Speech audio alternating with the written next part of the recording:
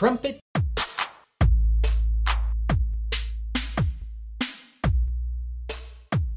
Espresso.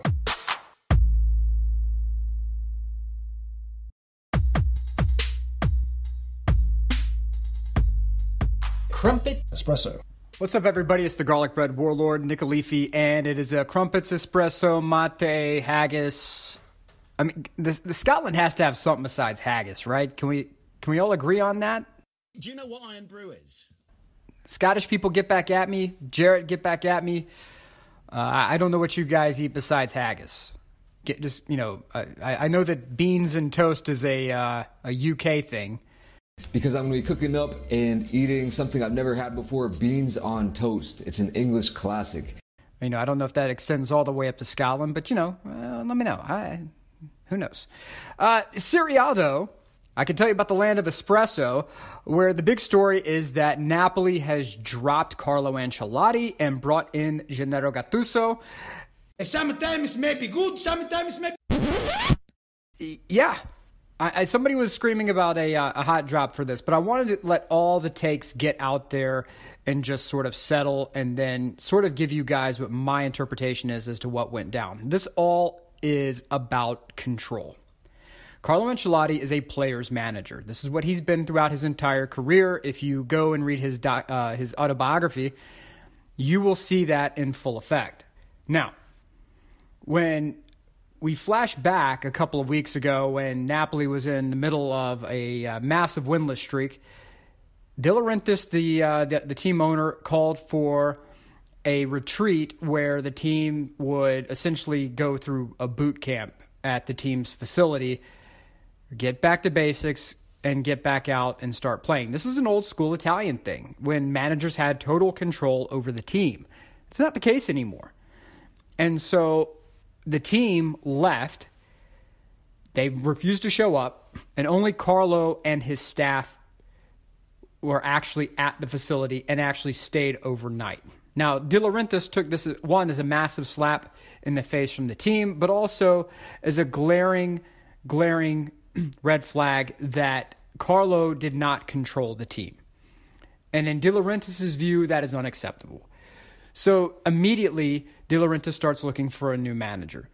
Gattuso, the person who I think we all know would have a far more of an iron grip on player relations, he was the number one candidate. And so when anybody started talking about Inter Miami and Gattuso and any other MLS job in Gattuso, keep in mind that Gattuso took the AC Milan squad that is currently ranked 10th, and he had them with one spot outside of the Champions League.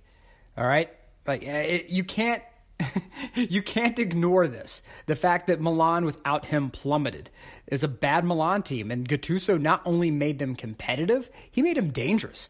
So this is not like Napoli is somehow going to be taking some massive hit by bringing Gattuso in. If anything, he's proven himself as a manager.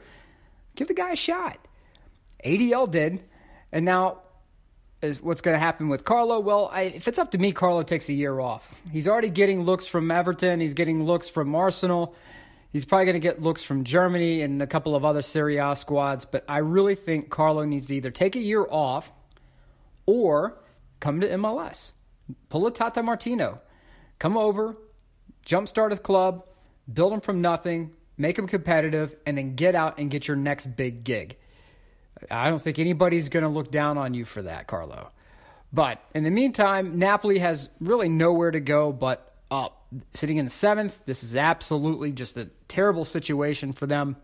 They need to get back top 4, something serious. But Atalanta is extraordinarily competitive. Roma's competitive this year. Cagliari, good Lord, where did they come from? They're very competitive. Lazio, Juve, and Inter seem to have a stranglehold up at the top. And that's where I close out my rant portion, which is, can anybody really beat Inter domestically right now, especially now that they've been knocked out of the Champions League? I mean, it's all guns on deck now for the Scudetto, which is bad news for Juve, because the architects of the resurgent Juve squad that had the stranglehold at the top of Serie A for so many years now resides firmly wearing blue and black in Milan. So if you don't put your money on Inter winning the Scudetto, I wish you the best of luck. Meanwhile, Atalanta making it to the round of 16 for the Champions League. Well done. I completely wrote you off. I will own that. And I salute you for proving the entire world wrong. Well done, Gasparini. Now, as far as the matches that you need to watch for this weekend, you have Roma Spal. That one's going to be critical. That's going to be Sunday at noon. Can Roma maintain their position toward the top of the table? I want to see what Atalanta does against Bologna. That's at 9 on Sunday because Atalanta making the round of 16. Are they distracted? Can they maintain their spot again at the top of the table and qualify for next year's Champions League? That's going to be mission number 1 because the ownership has said they are willing to invest now. Now that they know that the team's going to be competitive, they're not going to be scared. They're going to put a little more cash into the squad and see what they can shake out with. And Gattuso, that's going to be Saturday with Napoli against Parma, 12 o'clock on Saturday. That is going to be a very competitive game. That's going to be one you're not going to want to miss. Fiorentina versus Inter, that's Sunday at 2:45.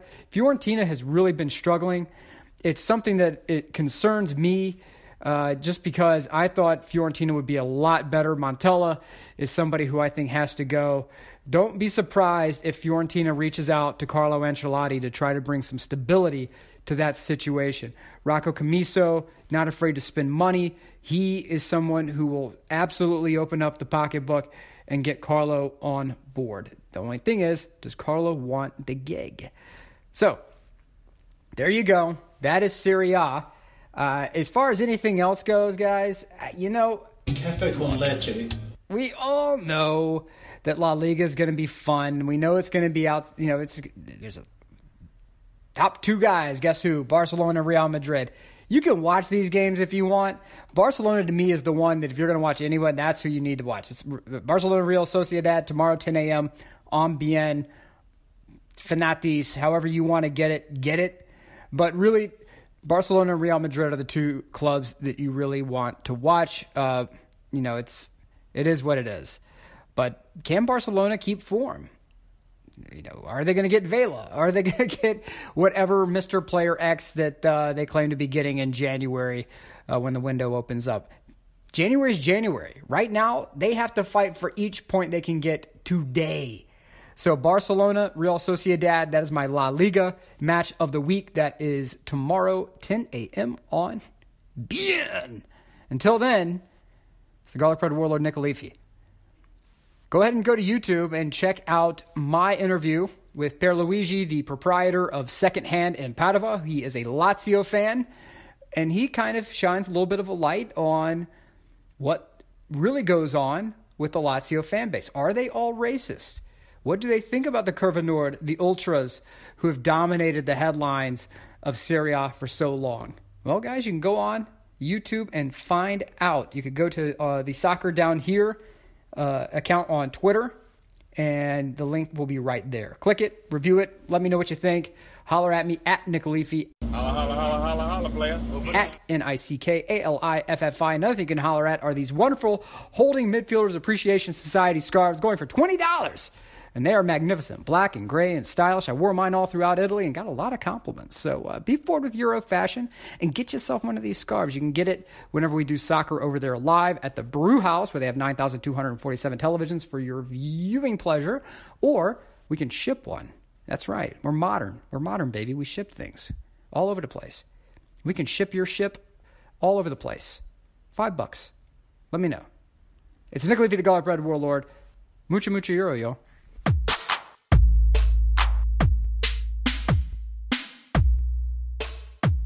Doing that traditional Scottish favourite, haggis. Alright, y'all, cue up the Rowdy Roddy Piper music. Let's head north of the border. It's a weird time to head north of the border. We're going to do it anyway. Grab open an iron brew, break it open. Do you know what iron brew is? Get yourself some meat pies. I'm going to do something meaty and pie-like. I'm going to make a Scotch pie. Kick back, let's talk about Scotland and see what's going on north of the border. Very interesting week north of the border where you have a cup final. Once again, Celtic wins another trophy. They take down Rangers 1-0 in a match that, man, look, this is getting some like Atlanta-Orlando vibes with a match like this.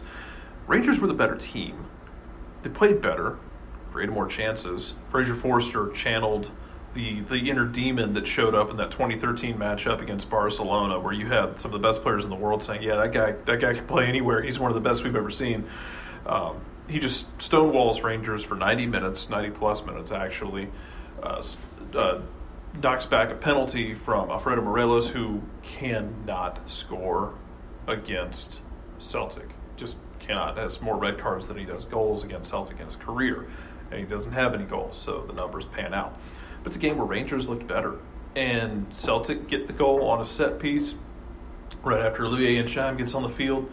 Christopher Julien, scores the goal in a situation where he's offside. At least it looks that way. There's no VAR in Scotland, though, so Celtic go on to lift a trophy with a 1-0 victory, and it has to be an absolute mental thing right now if you're Rangers when it comes to dealing with Celtic, because Alfredo Morelos, who can score against just about anybody, he does it in Europe all the time, which we'll get to in just a bit, but he just constantly seems to have trouble when he's playing Celtic, and this continued this week as he's unable to do so in cup competition. Quick hit as well, as this was talked about a little bit last week, but we'll dive into it now. IMG Arena nets expected rights agreement with SPFL. A sport betting service and content hub provider has netted a 5-year rights agreement with the SPFL international betting market, alongside the launch of a new streaming service for certain matches. So more new technology coming into Scotland. It's an interesting time in terms of the rights for the Scottish game. If you've paid attention to what's going on with Aberdeen and Atlanta United, then you understand at least a little bit that the history of TV deals in Scotland with soccer are a weird thing. A lot of Scottish teams expected the TV deals to hit hard and heavy back in the day, and they never really did. And a lot of teams leveraged financially on that happening. It didn't happen, so you had a lot of teams that did go into administration. So now you've got a new rights agreement. It's not what I wanted to see. I was really hoping we'd see ESPN Plus pick up SPFL. I mean, as much as they're just picking up everything else. So it just wasn't meant to be this time. So we'll have to see. We'll have to see how the rights kind of change over time as they continue. Now let's go ahead and jump into the European situation with Celtic and Rangers. Celtic already through. They go to play Cluj. They lose 2-0. Doesn't really matter. They start a number of young players, including young wonderkind Dembele, gets out there and is able to play at 16 years old. So it's fine. You lose to Cluj. Lazio doesn't get the job done, so Lazio is actually out of the Europa League. You get, Allen gets some time, and an 18-year-old Karamoka Dembele gets on as a 16-year-old. You got some kids some time on the field. And Celtic drops the away match. It's fine. Cluj is through. Celtic is seeded going into the Europa League next round. Now, a win would have been great here because, as it stands, Celtic and Rangers need 2 more wins to jump, I believe it's the Czech Republic, to get a better spot for the coefficient going into the 2020-2021 season. And if they're able to do that, then you see another Champions League spot coming up. You see probably a better Europa League starting slot for a team like Aberdeen, who is sitting in third right now in the table. Now, as far as Rangers go, Rangers are able to get through, but it wasn't without a little bit of excitement there. If you are that Rangers team, Alfredo Morelos did score in a 1-1 draw. They drew a young boy, So they're able to get through, but it's not ideal. They're not going to be seeded going through. It's Porto who took first place in that group, a 3-2 win over Feyenoord. Rangers finished second after being held to that 1-1 draw against young boys. Like I said, Alfredo Morelos scored his goal. It's as long as it's not Celtic across from him, he seems to do just fine in the goal-scoring department. Still going to be some questions about if they're able to keep him and how long they're going to be able to keep him, because the offers surely have to be coming very quickly. In the same way for Celtic, if you're Celtic, the offers have to be coming for Edison Edouard. So we'll see, what kind of reinforcements you see in the January window for those two clubs and how much they have to spend. Celtic should have more to spend because of what they were able to do in terms of selling Kieran Tierney to Arsenal before the start of the season, really, before the start of European competition. They managed to patch that gap quite nicely, as evidenced by the fact they made the last 32 into the Europa League. We'll catch back up, see what's going on. League competition picks back up. Celtic puts another trophy. The trophy case lives rent-free in Rangers' head for another week. Rangers, though, closing the gap. Now it's going to be a matter of mentally getting over the hill. We'll see what happens there. I know Jurgen Klopp signed that new deal at Liverpool, but, man, I feel like the more Rangers grows, the more we're going to hear more and more about Steven Gerrard possibly being tied to Liverpool in the future. Doesn't mean it happens, but doesn't mean it ain't going to be talked about either. Jason, everybody, I'll send it back to y'all.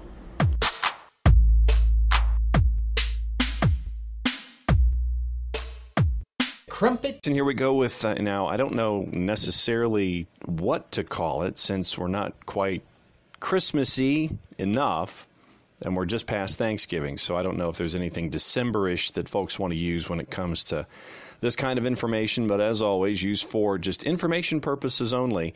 And if you're going to enjoy Juicebox purveyors and their information, please be vigilant when it comes to which juice boxes you put on particular matches like these.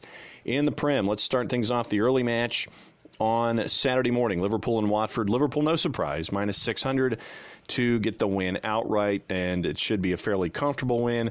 Might be a little close early on, considering the play midweek in Champions League. So Liverpool, minus 600, no shock. Then your 10 o'clockers Eastern time, Burnley and Newcastle. Right now, this one's an even money match. Burnley, plus 100. Newcastle to win is at plus 290. So a lot of folks are thinking that Burnley's defense is going to clamp down enough and keep Newcastle on their heels. So that one looks like it's Burnley even money or a draw option there.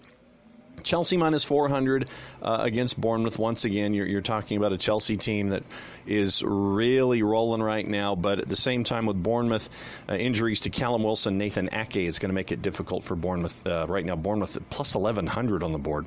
Chelsea at minus 400. Leicester and Norwich, pretty much the same thing. Leicester keeping pace with Liverpool. If you're a Foxes fan, minus 450 going up against Norwich. Norwich at plus 1,200. Sheffield United, a slight favorite against Aston Villa, as has been expected this year. Blades doing tremendous work under Chris Wilder in their 3-5-2. Sheffield United minus 118. Aston Villa's at plus 320. Southampton a slight favorite, minus 110 going up against West Ham. West Ham is a plus 280. Don't be surprised if Southampton gets full points here, that it might be the end of the line for Manuel Pellegrini. On Sunday, couple of matches, Manchester United and Everton. Manchester United, the slight favorite at minus 125. And what we saw with Big Dunk and Everton, can they continue that kind of momentum? We'll see against Manchester United. Wolves and Tottenham. A lot of folks are looking at draw on this one. Wolves plus 225, Tottenham plus 125. So the draw option at the Molineux might be what to look for there. Then your late game on Sunday, Arsenal and Manchester City. Manchester City is at minus 225. Monday Night Football, Crystal Palace and Brighton. A lot of folks are looking draw here. Crystal Palace plus 162, and Brighton is at plus 180. Let's take a quick peek at what's going on in the Championship and League One. On Saturday, looking for prohibitive favorites. The only real prohibitive favorite, it looks like, is Leeds, minus 300, going up against Cardiff City. Cardiff City's at plus 800. Slight favorite, Preston North End, minus 150. Swansea's minus 110 at home against Middlesbrough. Pretty much everything else is looking at the draw option when it comes to the Championship. When you look at League One, you're looking at some slight favorites and a bunch of draws. Peterborough is minus 250 going up against bottom of the table Bolton, who's at plus 800. Rotherham's at minus 175. Everything else is pretty much looking like a draw. So in your December juice boxes, whatever you wish to classify them as, once again, that's your early look at what's going on in the Prem and the Championship, as well as League One. Jason, the rest of it's yours.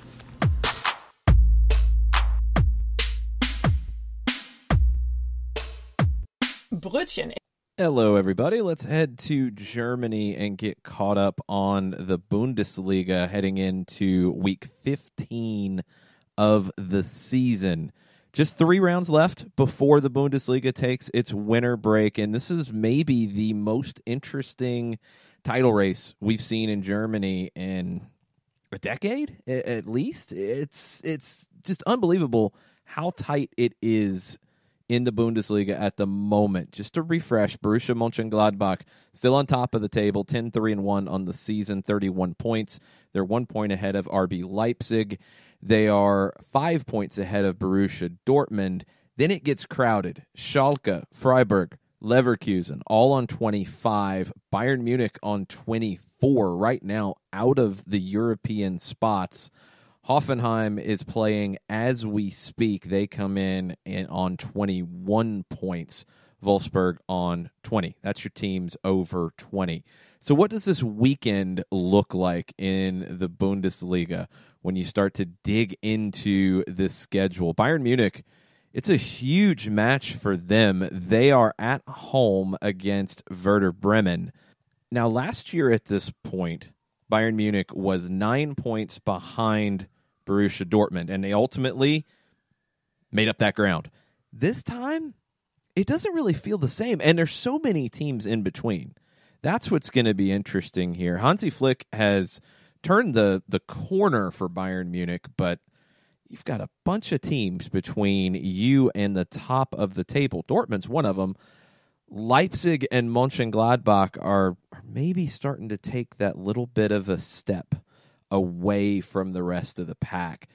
Bayern Munich has to get a big 3 points this weekend. Werder Bremen's 14th in the table.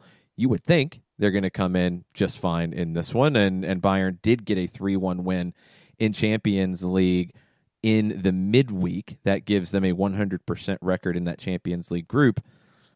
We'll see how they handle this situation. Cologne hosts Bayer Leverkusen. Leverkusen knocked out of the Champions League during the week, but they are sitting in that number 6 spot in the Bundesliga table. They want to get back to the Champions League next year. Can they climb a few spots and make that happen?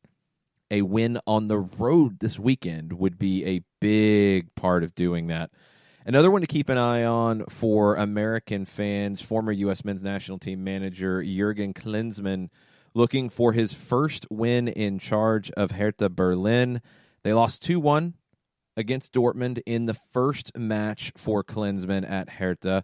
They had an advantage with Dortmund catching a red card. They had the whole second half playing against 10. Then they had a 2-goal lead against Eintracht Frankfurt. They threw that away. So can Klinsmann get this done? Is Klinsmann going to be able to keep Hertha Berlin up? And that's a valid question at this point. They are even with Fortuna Dusseldorf for the relegation playoff spot. They're 4 points ahead of Paderborn and Köln for avoiding relegation, period. Werder Bremen's in 14th, 2 points ahead of them. So Klinsmann has a lot of work to do. Can he get his first win in charge? He gets Freiburg coming to town, who comes into the match in 5th place. Not likely this week for Klinsmann to get that first big win. Dortmund goes on the road to Mainz as Dortmund still tries to, I guess, get a little more consistency going. You've seen Lucien Favre. There's been questions about, is he going to stick around? Is he going to get pushed out? He switched to a 3-4-3 system this past week against Dusseldorf, against Slavia Prague. It went well for him. You would expect to see that again against Mainz. Bundesliga is more fun to watch from a competitive standpoint than we've seen in quite a while. And thank you to one of our listeners, Bernd Durstberger, who sent over a great resource. Earlier this month, Total Soccer Show had an outstanding podcast to get caught up on maybe a little bit more of the deeper picture of the Bundesliga, and that's what I'm trying to get my head around and just understand a little bit more. Manuel Veth, who writes for Forbes, writes for a number of outlets, went deep kind of on the different types of clubs, the different styles of play, talked a lot about Tyler Adams at RB Leipzig, who should be back before the year is out, according to Leipzig. Lots of really good in-depth material, and it was really helpful for me as I try to understand the Bundesliga better. So go check that out. I think it was on December 2nd when it was posted, but Total Soccer Show is a great outlet in general, and they cover so many different aspects of the game. Make sure you subscribe to them on your podcatchers, but go back and check the one with Manuel Veth for a little bit deeper dive into the big picture of the Bundesliga.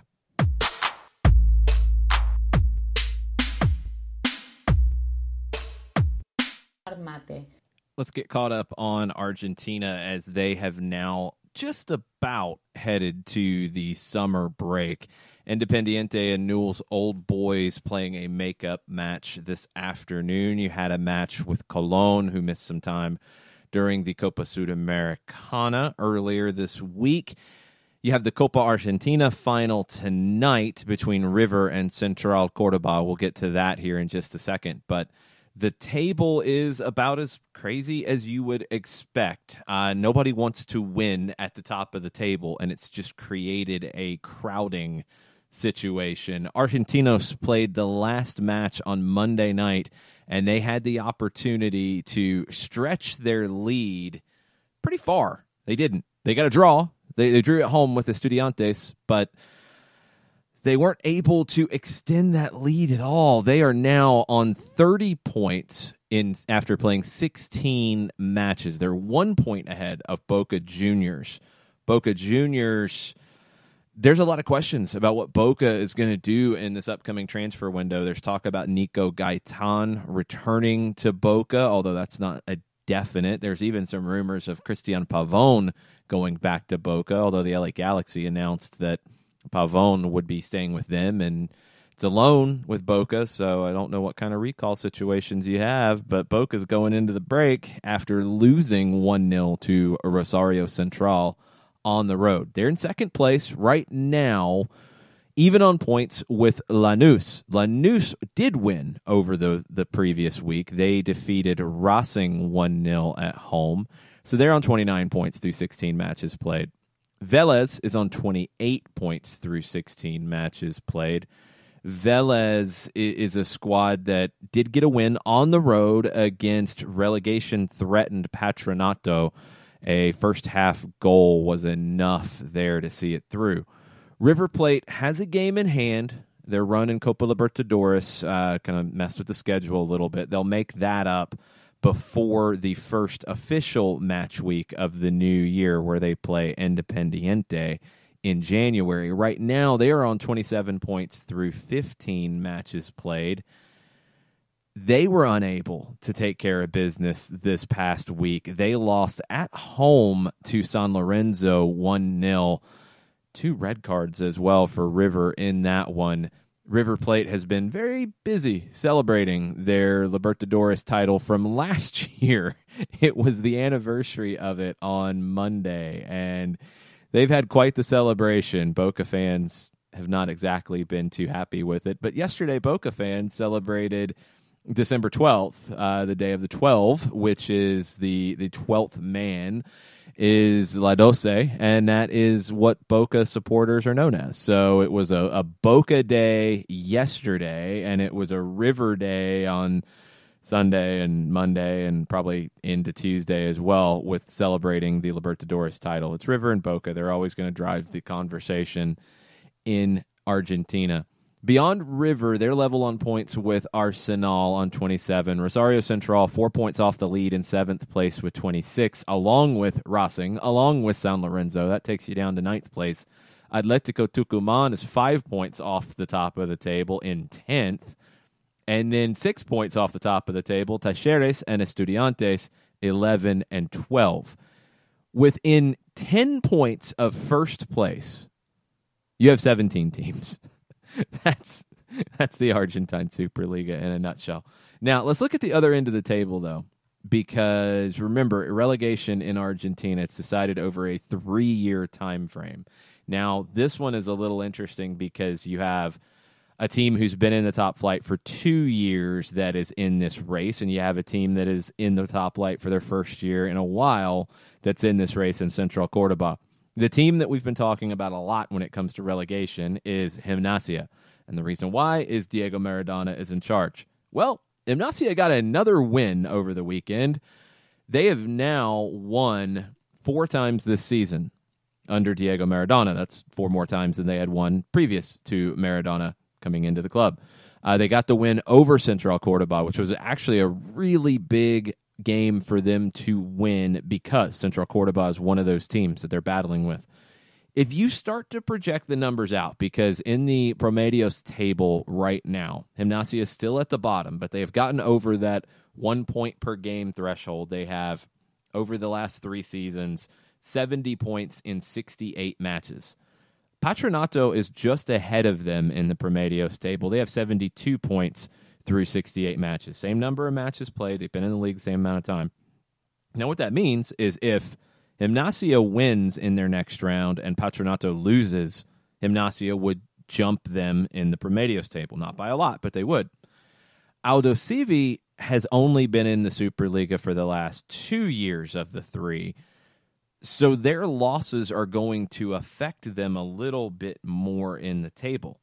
Central Cordoba right now is safe in 21st in the Promedios table, but this is their first year of the 3 in the Superliga, so their losses affect them greatly, as we saw with the loss to Gimnasia. So, just to give you an idea of how tight this is, if Gimnasia wins their next league match and Patronato, Aldosivi, Central Cordoba lose theirs, Gimnasia would be off the bottom of the table. Patronato would go there. Aldosivi would be just ahead of them, 1.071 points per game versus 1.058. Central Cordoba would barely be ahead of them at 1.059 when you do your rounding. It's going to be that tight for these teams. Now, beyond that, I think it's probably unlikely, barring a complete collapse, of anybody else to fall into this mix because Colón is next in the Promedios table. They have 80 points through 68 matches. That's 10 points more than Gimnasia. That's 8 points more than Patronato in the same number of matches. Newell's has 81 in that time frame. Rosario Central, Banfield have 84. I think they're all good. I think Colón is good. I think it's down to these 4. 1 stays up, 3 get relegated. Can Maradona get Gimnasia off the relegation table? It's going to be interesting. They will be going into match week 17, and the league will restart on January 26th in Argentina after the summer break. There will be friendlies. There will be high-profile friendlies. Again, you do have the Copa Argentina final tonight with River and Central Cordoba. Central Cordoba is in 18th this season in the table.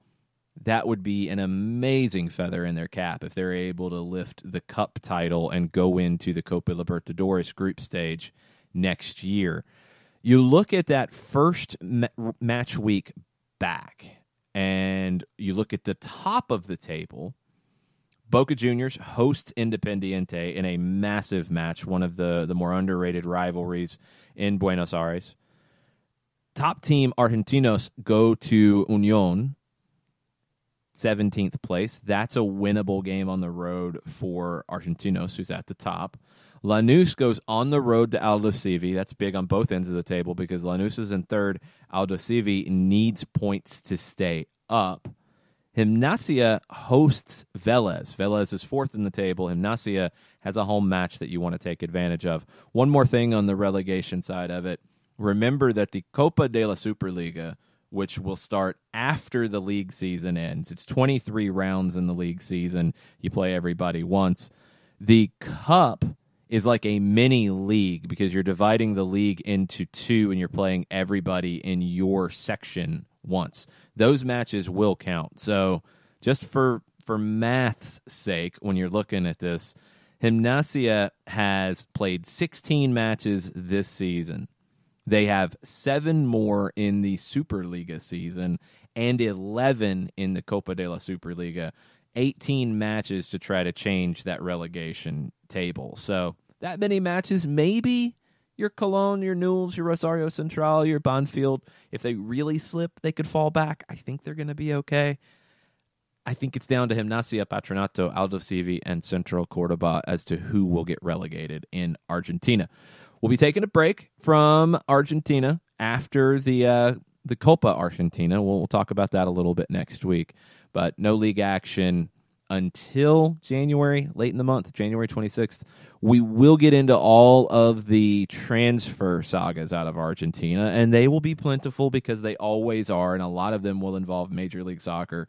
We'll be getting into that quite often on Soccer Down Here every morning, but as well on Soccer Over There on Mondays, live from the Brewhouse Cafe. The schedule for the rest of the month of December, we will not be live at the Brewhouse this upcoming Monday. We will be back on the 23rd for our holiday special. A lot of talk about Boxing Day in the Premier League. And then we will be off on the 30th before we come back on our regular schedule Mondays starting in January.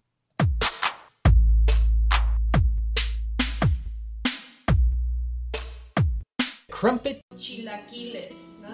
Look, I don't know if crumpets and chilaquiles go together either, but that's what we get at the World Club Cup. I did not have the time to come up with breakfast ideas for every country that's represented in the World Club Cup. We do have a limited budget here at Soccer Over There and Soccer Down Here and OSG Sports, but let's get into two big stories from the World Club Cup. That has actually already started. It's a complicated setup. We know. But quarterfinals are on Saturday, 9 o'clock. Al Hilal and Tunis play at 9 a.m. And then at 12:30, a game that we'll be keeping an eye on here in the footprint, Al Sadd and Monterrey. So lots of storylines here. The winner goes on to face Liverpool. The winner of that first match goes in to play Flamengo in the semifinals. That Flamengo match will be on Tuesday at 12:30. Liverpool plays in the semifinals of the World Club Cup on Wednesday. So Monterrey and Al Sadd. A couple things to know here, because this is a fascinating matchup to begin with. Al Sadd, manager, somebody you know, Xavi, the Xavi, Barcelona's Xavi. He is in charge at Al Sadd, and he's already learn the mind games. I like it. So this is what Xavi had to say about his squad going into this match. He said, "I'll tell my players that we have nothing to lose when we face tough teams. We are seen as the losers, and we have to take advantage of that. The pressure is with Monterrey. They are a bigger name and have players at a higher level than we are. But everything is possible, and if you want to achieve success, you have to try to be better." I like it. Xavi trying to throw the pressure over on Rayados. So if you followed Monterrey's season, they're in the Liga MX final. They will be facing Club America starting on December 26th. That final has been pushed back because of Monterrey's time at the World Club Cup. They changed managers early in the season. Diego Alonso was sacked in September after the loss to Tigres in the Clásico Regio. And Turco Mohamed comes in to take over. This is a well-traveled manager. He's had lots of different stints kind of all over the place. He was in Spain before coming back to Mexico to take over at Rayados, the second time at Monterrey. 9 wins in 12 competitive matches. He has not lost with Monterrey, and that's why they're in the league final, and that's why they are here and feeling pretty good about themselves. Turco Mohamed is no stranger to these situations either. He said this about Al Sadd. He said, if Xavi, the coach, is 50% as good as he was as a player, he is going to be really successful. It's an honor to play against him. I know he was the perfect player on and off the pitch. He was very talented. We have followed his team, and he is making them emulate Barcelona's style. They control the ball, and this is a challenge for us. We will test our will, our ability, and the possibility to have the upper hand from a tactical point of view. Look, if you're Rayados, you are dreaming about the opportunity for a high-profile fixture with Liverpool on Wednesday. That's the game you want. That's the game you made this trip for. You want the opportunity for everyone around the world to be looking at you with, hey, an opportunity to pull an upset. And the way Monterrey is playing right now, that's not completely out of the realm of possibility. Big reason why is the return to form of Rogelio Funes Mori. You'll remember him if you're an Atlanta United fan from the CONCACAF Champions League fixture with Atlanta United earlier this season, and Miles Robinson handled him pretty well. Well, he's found his form here lately. 6 goals in his last 4 matches. Top scorer in league play with Monterrey with 11 goals. 6 more than Vincent Janssen, the big name signing that they brought over from England. Monterrey should win this match tomorrow afternoon, and they should get that opportunity to compete with Liverpool. The final of the World Club Cup will be next weekend on Saturday. We will preview that on next week's Crumpets and Espresso. But just to remind you, quarterfinals tomorrow, Monterrey Al Sadd, 12:30. Semifinals Tuesday, Flamengo playing the winner of Al Hilal and Tunis. That's at 12:30 on Tuesday. The winner of Monterrey and Al Sadd plays Liverpool at 12:30 on Wednesday. Liverpool sent the top team to the World Club Cup. The reserves are playing in the Carabao Cup. 2 games within 24 hours of each other. It's a crazy time in the world of crumpets and espresso and mate and haggis and iron brew and chilaquiles and café con leche and brochen and anything else we can eat for breakfast and or brunch and or lunch. Thanks for listening. We appreciate it. Tweet at us at Sock Over There, at Soccer Down Here. All the contributors, OSG Nelson, Jarrett_Smith, Nick Alifi, Longshoe.